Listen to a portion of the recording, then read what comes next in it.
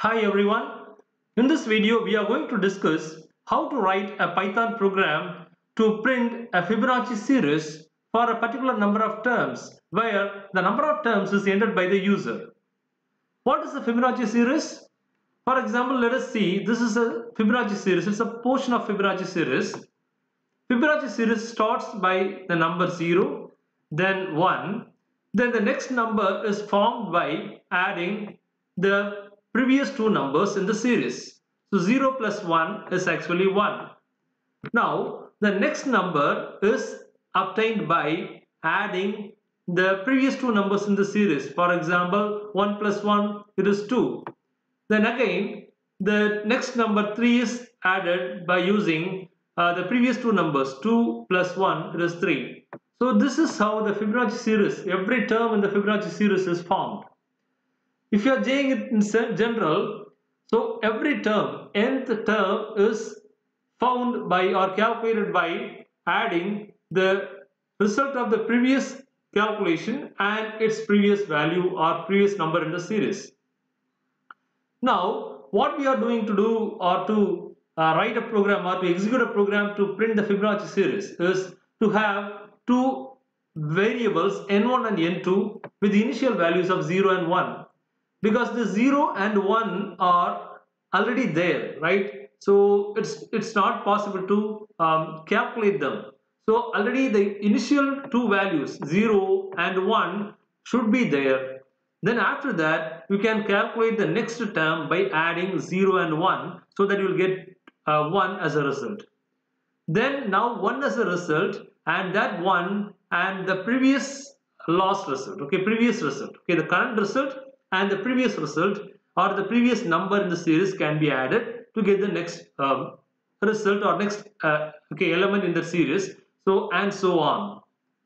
So what is the logic here is, every time you add the previous two numbers n1 and n2, and that is the current term, that is named as nth term here, for example, and once you calculate that, just you print the nth term. Okay, just you print the nth term. Once you print the nth term, then you make the previous second number which was in this addition, right? So here we had two numbers n1 and n2, right? And the second input is made as the first input, and then the previously calculated result nth term is considered as the second input. So for calculation of every term in the Fibonacci series, you require two inputs. So first input is actually the last or second number in the previous calculation of nth term or previous nth terms calculation, and next input will be the nth term recently calculated. So this is how the Fibonacci series is working. Now let us move to the program. So this program works by accepting the number of terms to be printed in that series as input, because this Fibonacci series is an endless series. Okay, so it can go up to any number of terms, and as the series grows, the value or magnitude of the numbers or the elements in the series will be very high or very large, right? So what we do is we have to accept the number of elements or number of terms to be there in that Fibonacci series as input from the user. Let me assume that it is number of terms. So this variable number of terms is denoting the number of terms that are going to be there in that series. Okay. So for example, let me assume it is coming from the user. So input of enter the number of elements or number of terms in the series. So this will be entered by the user, and let it be converted into integer by using integer function and assigned to the variable number of terms or no terms, right? That is what the short form of number of terms, I assume. Now let us declare two variables to denote the first two numbers. So first two numbers or first two terms in any Fibonacci series is 0 and 1. Okay, 0 and 1. So we cannot calculate this 0 and 1. Instead, we can have this initial values of or initial terms of this Fibonacci series, okay, just by using the values itself, just as constants. Okay, so let it be n1 and n2. N1 and N2 are denoting the two terms, okay, used for calculating any term, any nth term in that series. So N1 and N2 are the two inputs denoting or two inputs used to calculate the nth term of a particular series. And initially, let the values of N1 and N2 are 0 and 1 respectively. And if you see, this is a type of initialization by Python. So you can have n1 equal to 1 and or n1 equal to 0 and n2 equal to 1. But you see, Python is making this process of assigning okay, two or more values to two or more variables in a single statement. So other programming languages are not supporting this. So in other programming languages, if you want to initialize a value to a variable, so to the right of the assignment operator, there should be only one value or one expression that evaluates to single value, or to the left, and also to the left of the assignment operator, there should be only one variable name. There should not be any constant. But here, you see, you can have two variables to the left of the assignment operator corresponding to that, two values to the right of the assignment operator. So here, these two values will be assigned to these two variables in a respective manner. That means here the 0 is assigned to this n1 and 1 is assigned to this n2. So this is an important flexibility provided by Python. Now n1 and n2 are initialized to 0 and 1. Let us move to next one. Right, let us move to the next okay, statement. So once you got this n1 and n2 okay, initialized with 0 and 1, what's the next thing is you have to accept, right, or you have to do the checking of whether by using the number of terms variable or value, you can print a valid series. Okay, so what is a valid series? Suppose if the user is entering a negative value, okay, suppose if the user is entering a negative value, then you cannot print a series with that number of terms, right? So number of terms should be always positive, and even it can be more than 0, because if if the number of terms value is 0, then you cannot have 0 elements in a series. It's not a series at all, right? So if at least one element or one term is going to be there, then it is considered as a series. So what we want to do is we want to check whether this number of terms is even less than 0 or greater than 0, right? So suppose, let me assume that if the number of terms is less than 0, then that is the end of your okay, program, because you cannot print the series with a negative number of terms. It's not possible, right? So just you print enter a positive value as number of terms, right? Enter the positive value as number of terms. So once your number of terms is less than 0, just give a description to the user that enter the number of value or enter a positive number of values, okay, or enter the positive value as number of terms, right? Now next one, elif. Okay, suppose if the user is entering a non-negative value, in that case, suppose if it is 1, okay, if it is 1, elif, so the number of terms equal to 1. That means it is 1. So 1 means there can be a series with only one element. There can be a series with only one element. So what is that one element available in that series? The first element in that series. What is that? 0. So where is that 0 now? 0 is available in this n1. So n1 is having this value 0. Just you can print this 0 and leave. Okay, that's all. So if the number of terms entered by the user is 1, then you can directly print the value of n1 which contains 0 and you can leave. So print for example, you can print n1. Yes, you can print n1. So n1 is the only one term that is going to be there in this series. Else means here the number of terms is more than 1. Okay, the number of terms is more than 1. In that case, what you can do is, first thing, before you are printing the series, okay, you have to check for the number of terms which are printed, till now, right? First, you print the 0 and 1 as it is. You cannot calculate 0 and 1 by any means. Just you can print 0 and 1 directly. So print, where is 0 available? It is available in N1. Okay, and then where is 1 available? It is in N2, right? But after printing this N1 and N2, there should be a space.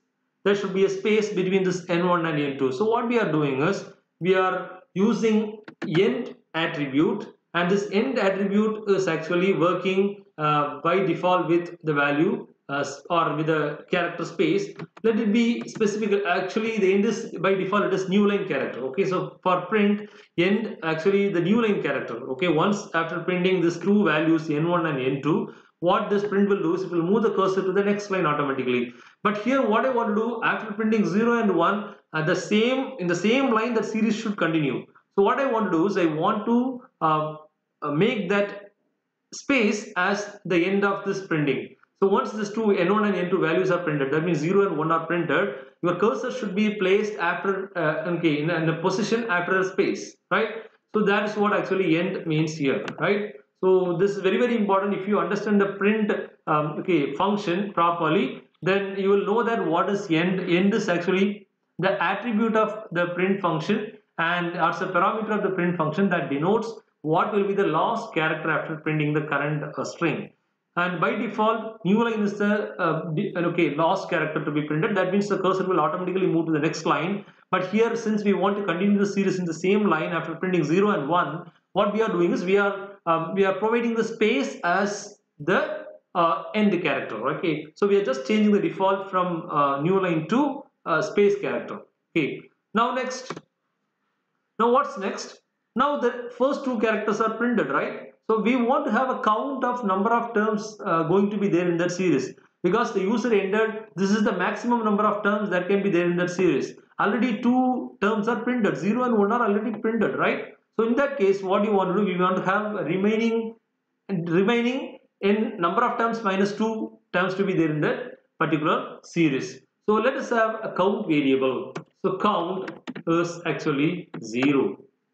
But already there are two elements printed. Okay, already there are two elements or two terms printed. So let it be 2.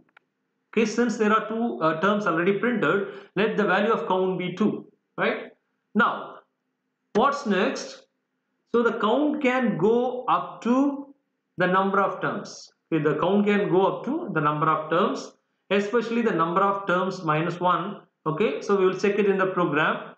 Now, after printing first two terms, before printing every term, before calculating and printing every term, just calculate, right, whether the count is reaching that maximum number of terms there in that series, right? So what you want to do is just check, right, whether count is less than the number of terms in that series, or number of terms mentioned by the programmer or user in the series. So until this condition is satisfied, you can keep on, this condition is satisfied, you can keep on calculating the new terms and print it, and continue with that, right? So while is actually, it's a loop that is repeatedly calculating the nth term, nth term. So where is the nth term? What is the nth term? Nth term is the current term that is calculated and printed. So now let us declare a variable nth term, and its initial value should be 0. So nth term, this is actually the current term, and its initial value is 0. So every time what you want to do is, you want to calculate the nth term as we discussed in this algorithm. Okay, so nth term is calculated as the sum of the result of the previous term's calculation, that means the previous term and its previous term. Okay, so n1 plus n2, right? Just like 0 plus 1 makes 1, that means the next term 0, 1, then 1. Here every nth term is actually calculated by adding the result of the previous term calculation. That means the previous term as well as its previous term. Okay, so that is how we are calculating every nth term. So nth term can be calculated as, nth term is calculated as n1 plus n2, where n1 and n2 are the previous two terms available in that series. Now, in this case, once you calculate the nth term, just print it. Okay, so print nth term. Once you print nth term, right, your cursor should not move to the next line because your series should continue printing in the same line. So as we discussed in this statement, okay, at the end of this print statement, instead of having a new line as a default, you can have end as a white space. Okay, you can have the white space as the end, right? Now after printing every nth term, right, the cursor will be in the same line and it will keep a white space, and the cursor will be placed after that white space. Okay, so this is how this nth term is printed. Once that current nth term is printed, now what you can do is you can make this nth term as input for the next term's calculation. So that's what we discussed. Okay, already we have n1 and n2 for the current terms calculation. Once current term is calculated, now this n2 will become the first input for the next term's calculation, and this nth term will become the second input for the next term's calculation. So for the next term's calculation, this n2 and this nth term will participate. In that case, how can you do is you can make this n2 as n1, okay, because n1 is already done, okay, because it was already calculated in two calculations, okay, used in two calculations. So n2 is now n2 is now made as n1. Okay, that means the second input of the current calculation is made as the first input, and the current term calculated should be considered as the second input. So n2 equal to nth term, right? So every time, so the current result, okay, for every term, the previous term and its previous term, so both are considered as inputs for the calculation of the new term. So now n2 is actually nth term, so both are calculated and the loop will continue. But before that, you want to increment the count by 1, because count is actually saying the number of terms. Already two terms printed, so its initial value was 2. After that, for every printing of every term, its value should be initialized or incremented by 1. So that it is denoting that a new term is added in that series. So count equal to, or count plus equal to 1. This is denoting the count is incremented by 1 to denote one term is added into that series. Okay, right? So that's all. This is what the end of the program. So here and there we might have required some additions if possible, or if required we can do that, right? Run module, right? Yes, so enter the number of terms in the series. For example, let me give 10. Yes, how many terms are printed? 1, 2, 3, 4, 5, 6, 7, 8, 9 and 10. So that number of terms required in the series is 10, and is printing 10 terms in the series, right? So 0 and 1, then 0 plus 1 1, 1 plus 1 2, 2 plus 1 3, then 3 plus 2 5, then 5 plus 3 8, then 8 plus 5 13, then 13 plus 8 21, 21 plus 13 34, right? So there are 10 terms printed in this series. Okay, so I hope that you understood this program of printing Fibonacci series, okay, in Python for a particular number of terms, with a particular number of terms. Okay, right? So keep on working with the programs and subscribe the channel Program of Our Programmers by Felix. Press the bell button for further notifications. Happy programming. Thank you.